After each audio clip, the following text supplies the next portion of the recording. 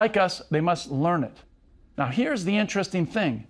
There seems to be something special about birds learning directly from other birds. Consider these laboratory findings.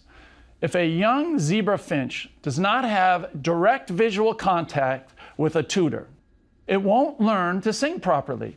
Not only that, the preference for the zebra finch song can be overridden if a Bengalese finch feeds it and sings to it. And this, white-crowned sparrows will reject an audio-recorded version of another species' song, but they will readily adopt it if it's sung by a live tutor. Even the critical learning period is affected by social interaction. A barn owl's window for song learning ends at 50 days, but this period can be extended the more the owl directly interacts with singing adults. Humans aren't much different. Perhaps you've heard of the sad case of Jeannie, who was physically, emotionally, and socially neglected by her parents for the first 12 years of life. Essentially, she grew up in isolation. When she was rescued by social workers, she had no language abilities. Although she did eventually learn to speak, it was significantly impoverished. And recall that the social limitations of children with autism spectrum disorder make it difficult for them to learn language in a typical pattern.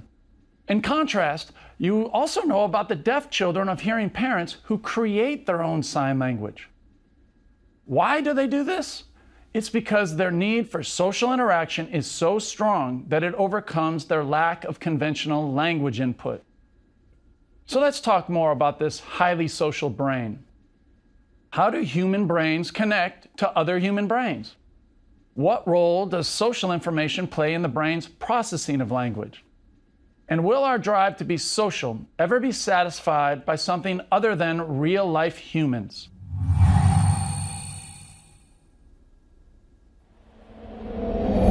Let me set up this lecture with a little historical context. Traditionally, many psychologists and neuroscientists they've studied social interactions by focusing mainly on the individual as the appropriate unit of analysis. So the question has been, what's inside an individual's head that allows for social communication with others? But towards the latter part of the 20th century, scientists interested in highly complex social activities, like language, began expanding this narrow focus. Instead of zooming in on the individual, many now focus on the social activity per se. The appeal of this approach was nicely captured nearly 100 years ago by the eminent American psychologist Robert Woodworth. Way ahead of his time, in 1924, Woodworth gave us this to ponder. Two boys, between them, lift and carry a log which neither could move alone. You cannot speak of either boy as carrying half the log, nor can you speak of either boy as half carrying the log. The two boys, coordinating their efforts upon the log, perform a joint action and achieve a result which is not divisible between the component members of this elementary group. This is a simple example, but there are countless more complex ones. A team of surgeons operating, tango dancers dancing, a quarterback throwing to a receiver, jazz musicians improvising, carpenters building a house, lawyers building a case. As with the log example, it doesn't make sense to say that each dancer is doing half a tango, or each surgeon is only partially operating. The real action is one level up. Does this sound familiar to you? This is the essence of emergentism. The idea is that you can't reduce truly joint activity to its constituent parts because the parts combine to create something that goes beyond their sum. It's just like how heart cells aggregate to pump blood, and ants solve problems together that they couldn't solve alone.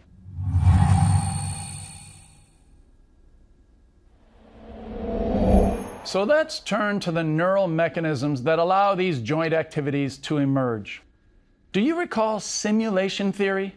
That's the idea that the brain processes something by reactivating the parts involved in directly experiencing it.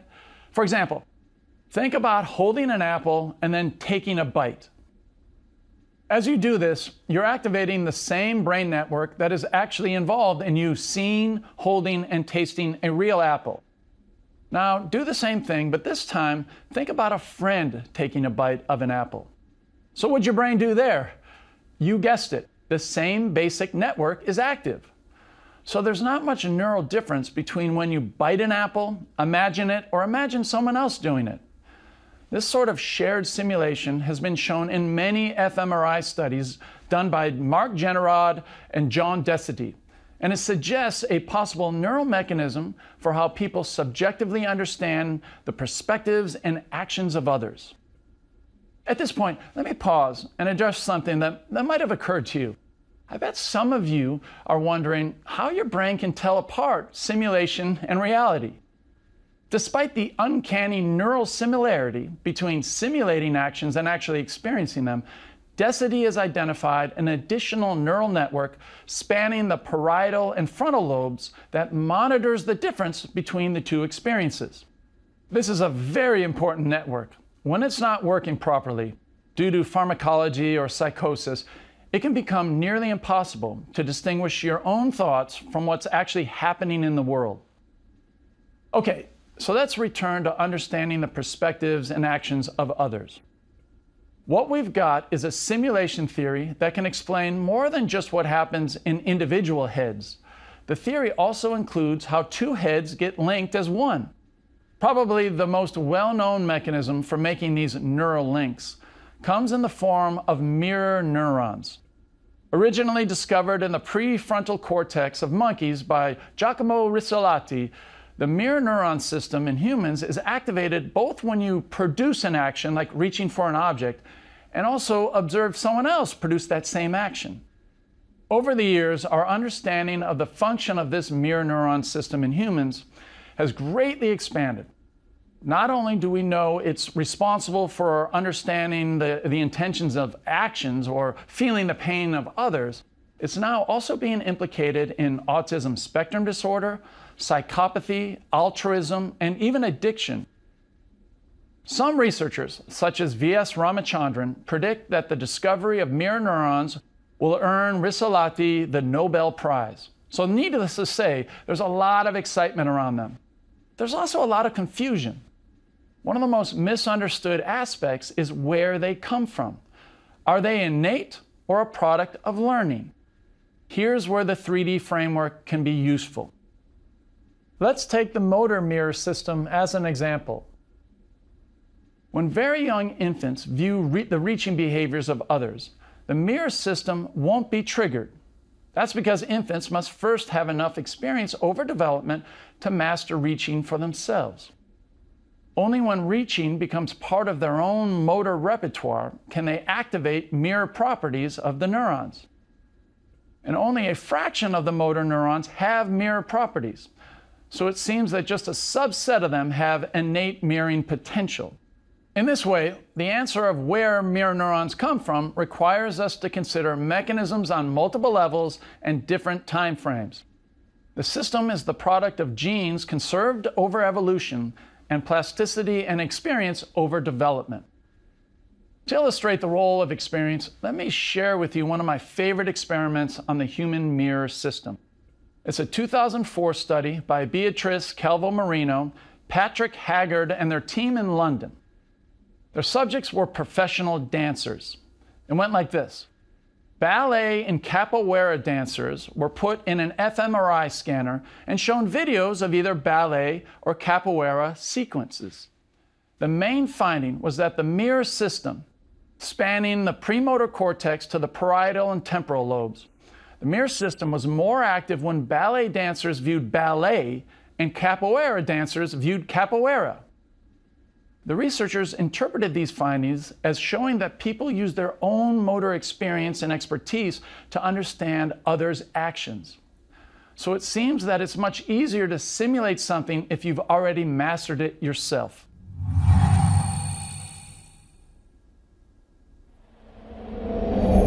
Since the turn of the millennium, the field of social neuroscience has greatly progressed, and it has gone well beyond mirror neurons. Not only that, methodologies have advanced too, allowing for more dynamic questions about how people get in sync with one another in real social interactions. For example, Rather than just measuring one person's brain in response to a social stimulus, we can now simultaneously measure the brain activity of multiple people engaged in a joint activity. One of the first studies to pull this off was done in 2011 by Ullman Lindenberger and his team at the Max Planck Institute for Human Development in Berlin. They measured the EEG activity of pairs of guitarists playing short melodies together. Recall that EEG uses electrodes on the scalp to record different electrical frequencies emitted by the brain. At any given time, there are many different frequencies of brain waves, with cognitive activity occurring mostly within the 0 to 14 hertz range. The idea was to simultaneously measure the cognitive EEG activity of both guitarists as they played together. The more their brainwaves became aligned in phase and frequency, the more neurally in sync they would be. The main finding was that the two guitarists synchronized their brainwaves not only when they were playing together, but also just before they began to play. The most synchronized activity, the frequency range, was about 2 to 8 hertz, a range associated with voluntary control of motor actions. This means that brains of the guitarists were on the same page, so to speak, even before they started playing. Now, this doesn't show that neural synchrony is the cause of playing in sync with one another. Perhaps things like mutual eye gaze, head nods, and foot tapping to a beat are what synchronized their brains before playing and while they played. But at the very least, this innovative study shows that brain synchrony is a valid neural marker of jointly coordinated social interactions.